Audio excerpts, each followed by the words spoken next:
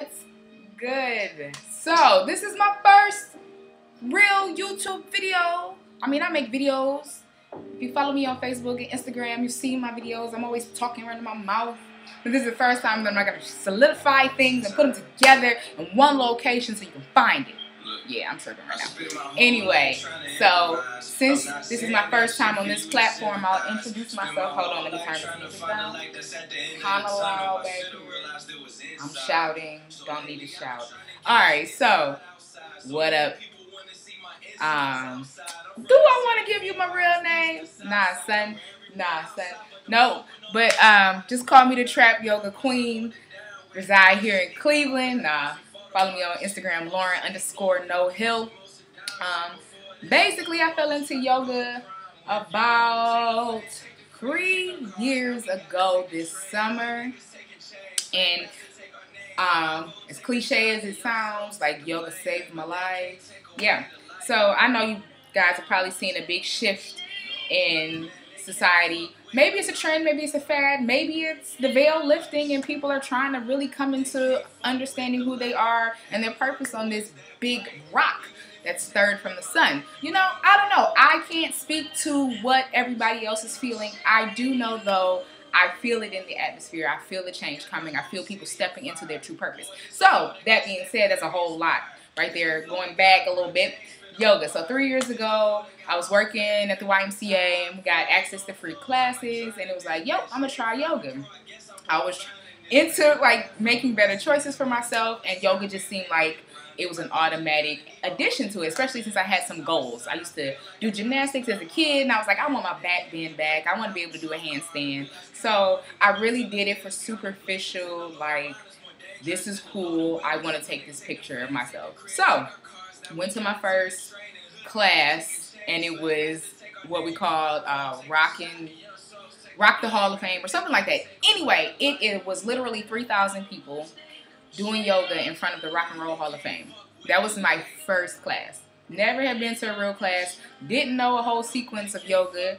Wasn't really prepared. Even caught a cramp like mid-class. Like somebody had to come rub me out.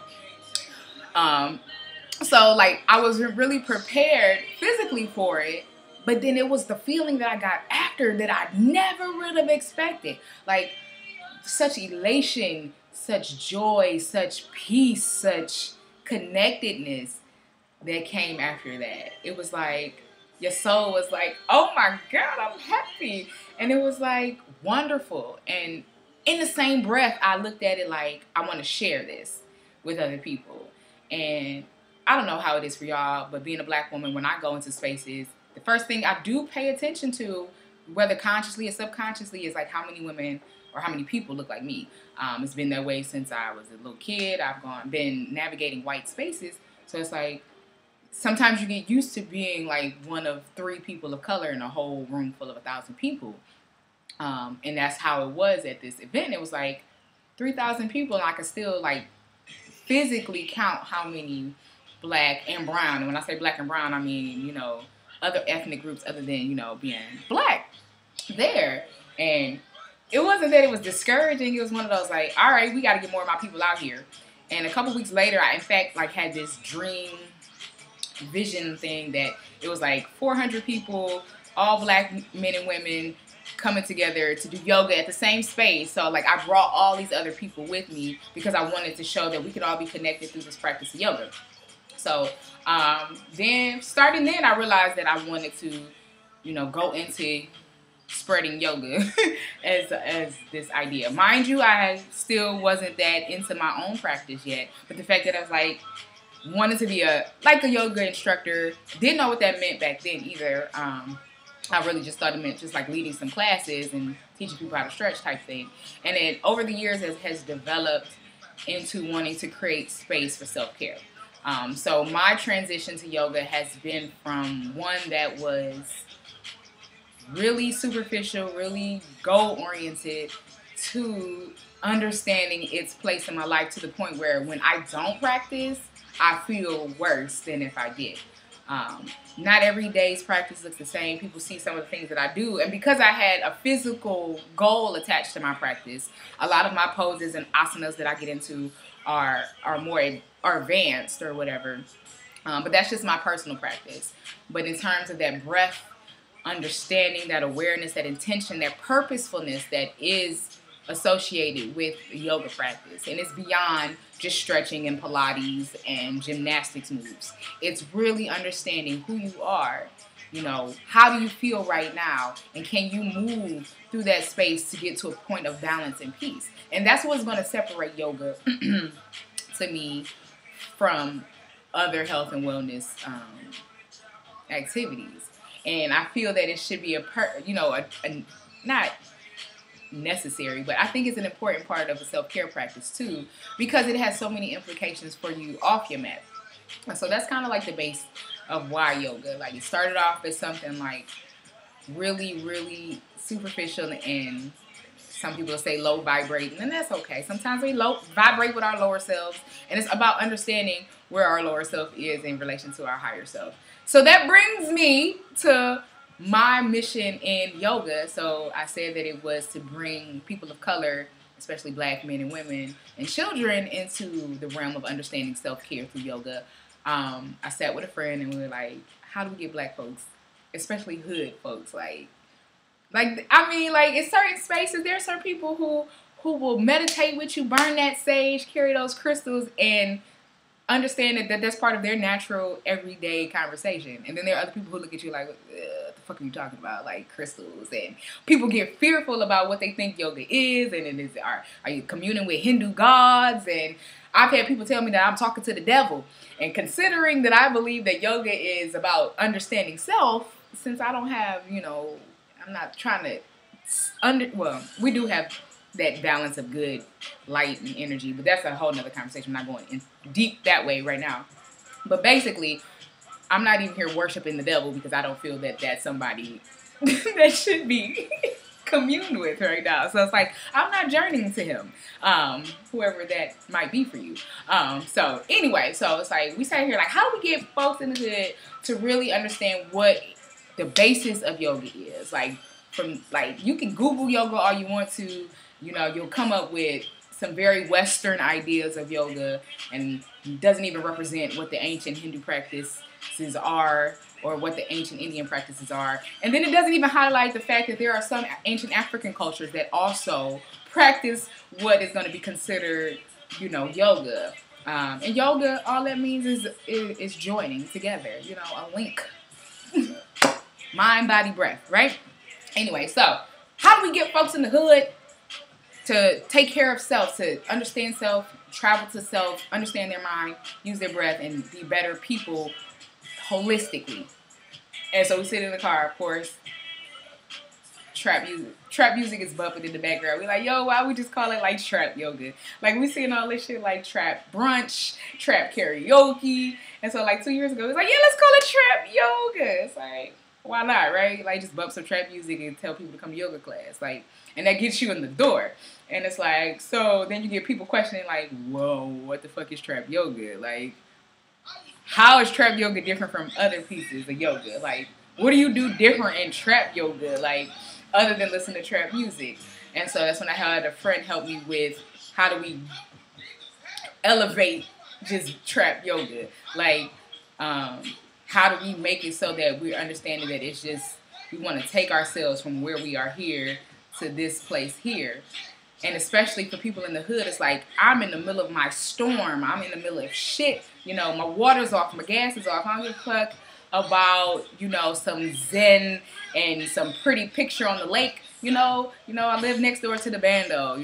I don't got $40 for a yoga mat or $100 for some yoga pants. And that's the Western idea of what yoga is. So we decided to take it and call it the transcend reality, acquire peace. So basically meeting you where you are and being real with what self-care is. Like, putting no strings on it, not putting no flashy shit on it. Like, really being authentic and real with self-care. And really creating a space where you feel comfortable. And that's just like, that's the essence of trap yoga for me. And you'll see it's the trap yoga movement out here. You got the Trap Yoga Bay. I know she was out in Chicago. She's out in Atlanta this week. She's been out in Miami. And then, of course, you got Brandon Copeland, who started the Trap Yoga in D.C. And Black Girl Magic yoga classes. And I know he's in Atlanta for the month talking about Trap Yoga. So it's like, it's wonderful that we're creating this space for black urban individuals to feel like they belong in that space, belong in this transition to positivity and this transition to balance. And so I just encourage everybody, like, if you don't know where to start, I'm going to have a video about where to start yoga, how to start yoga, but I just wanted to introduce myself and kind of put myself out there for what I'm trying to do. If you're in Cleveland, look me up. We're trying to have some pop-up trap yoga classes. We'll be at Garfield Park. We're doing some stuff downtown. We'll be working with Africa House. Gonna be hopefully starting a whole lot of things. And then I do have a separate movement called My Trap Queens, which I specifically cater to the health and wellness of my beautiful, beautiful sisters out here, especially ones that don't feel like they fit into that collective conscious movement.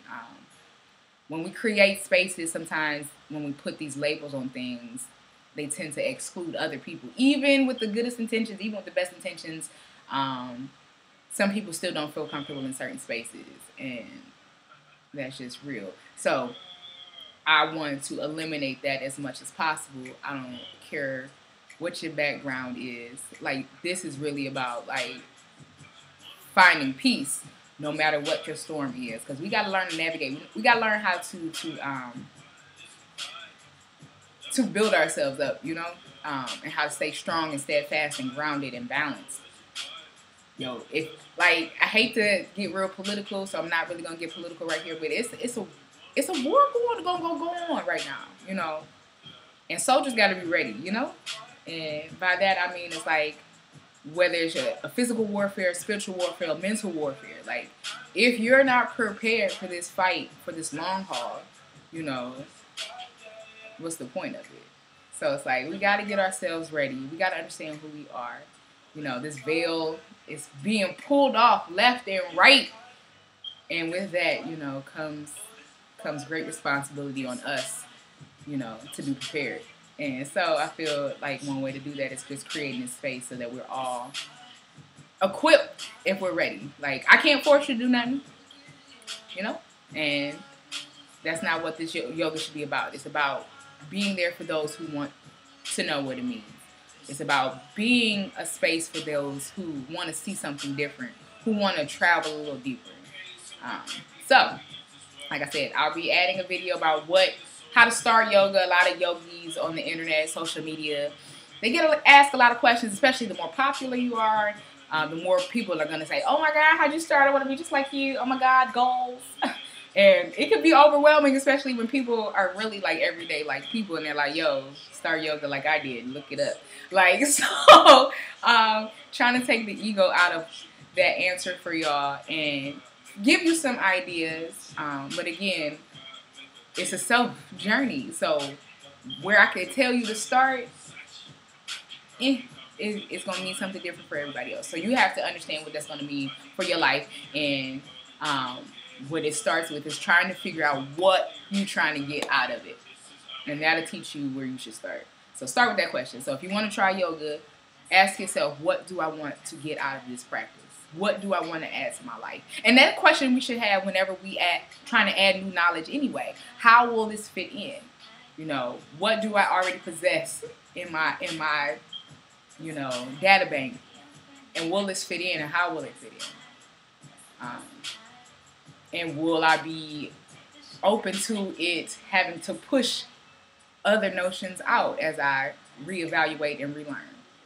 People are scared to change, remember that. So don't be scared, don't fear. Fear is not necessary on this place. So, again, it's a lot here. So like I said, the Trap Yoga Queen here, based out in Cleveland, Ohio. So there's a lot of trap yoga movements going on. And there's a lot of yoga movements in general. So if you're looking for something local, it's there.